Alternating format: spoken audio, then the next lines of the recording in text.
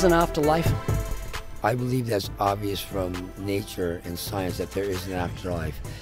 Energy can be neither created nor destroyed. So if you are energy, then you can not be destroyed.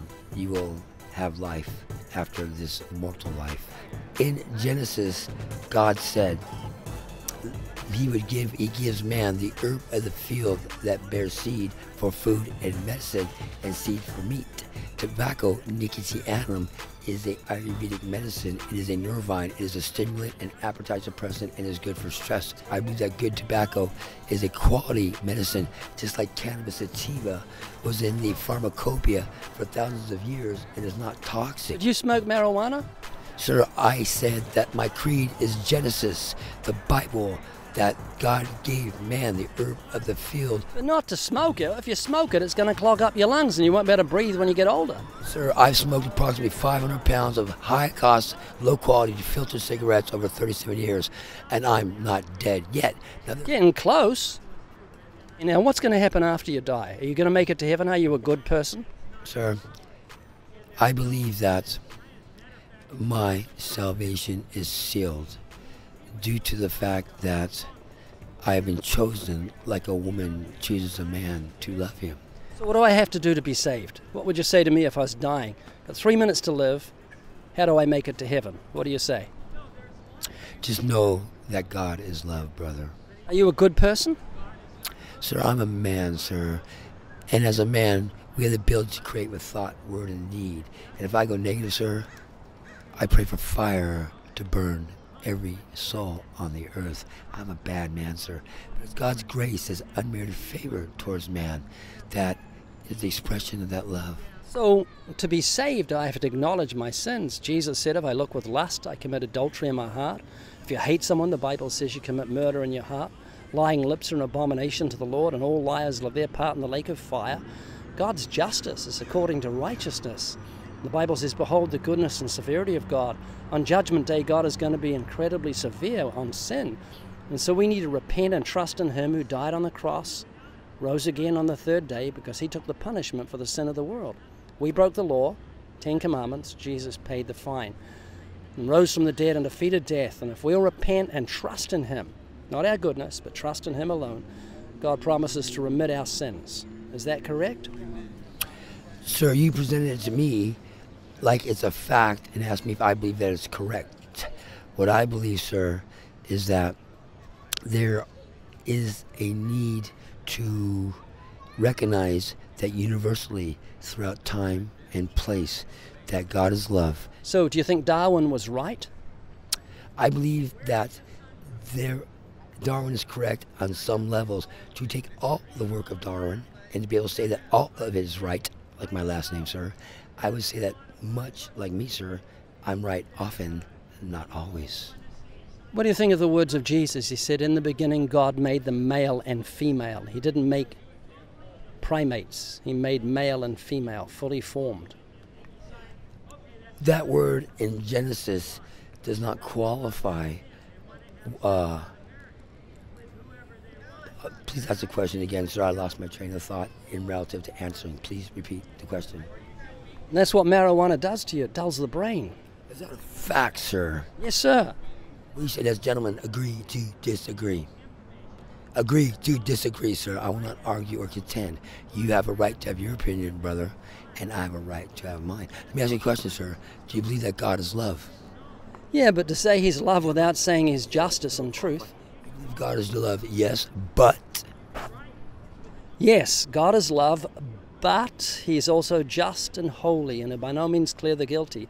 So to say God is just love is to create an idol, and if you create an idol, you won't fear Him and you won't turn from sin and trust in the Savior. So it's important to present the character and nature of God as revealed in Scripture, that God is just and holy, He's loving and merciful, and all that was revealed in the cross. Does that make sense? Sir, can I respond to that? Certainly. Yes, sir. I believe that there has been the Holy Scriptures. The one many are familiar with is the King James Version, and that there was original transcripts in, I believe, Greek and Hebrew and Aramaic, and I believe that it is not impossible for a man to correctly interpret and create a set of scriptures that are known as the inerrant Word of God, and that this dogma can be very destructive when another man attempts to overpower one man and tell him that because you do not drink the same flavor of Kool-Aid relative to dogma, then that man is acting like a superior person to the other man and disparaging him. But God has created all men equal, and each of us are entitled to pursue our path to God at our own unique way. And to say that you, sir, are going to burn in hell is not my job if you do not believe and interpret the supposedly holy, inerrant Word of God. But what I do find in these scriptures, there are other versions. For example, the Catholic has the Apocrypha, and there's also the Gnostic teachings of Christ and the lost books of Mary, for example, that you can still find that divine love and the light of God, and knowledge is power. So do you think the eye evolved, or was it created by God? So there's, I believe, evidence in the creation of divine architecture or divine intelligent design. And I believe the eye is connected to the pineal gland, and in the more primitive animals like a frog, it occurs on the top of the head. It is a light sensor that is connected to the eyes and controls the circadian rhythm. And when you talk about these idols, sir, engraven images you're talking about, there's 1 billion of them on this smartphone, which is actually retarded, in my opinion, sir, because it's in fail mode half the time. And I believe it is what John the Revelator prophesied as the mark of the beast. It is in your hand. Bank Electronic Automatic Systems Transfer, BEAST, and it goes into your forehead through your eyes, which are light sensors, and that it is your pineal gland, which is the center of your brain, where one side of your brain being emotion or the genetic predisposition to react to certain stimuli, and the other side being reason, and the two come together and give you what I call intelligence, which is divine light and love of God. And that's what makes you like God, is you have the ability to create with thought, word, and deed. Remember the question? The question was, is the is relative to the Did the eye evolve? eye evolving, correct. The eye evolved, sir. I believe that when you look at the scripture in Genesis, there are milestones of evolution. And when God said, let there be light, I personally, in my opinion, believe that may be referring to the milestone of the development in the earthly terrestrial creatures of the eye.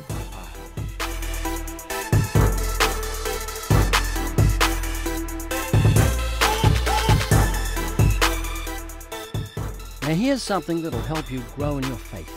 Read the Word daily using this amazing one-year devotional, Jesus in Red. For more than 48 years, I've read the Bible every day without fail. I thought every Christian did that, but sadly, many don't. So get into a habit you'll never regret by reading the Word daily using this beautiful little devotional. 365 readings based solely on the words of Jesus. There's nothing like it. Get it through Amazon, livingwaters.com, or at your bookstore.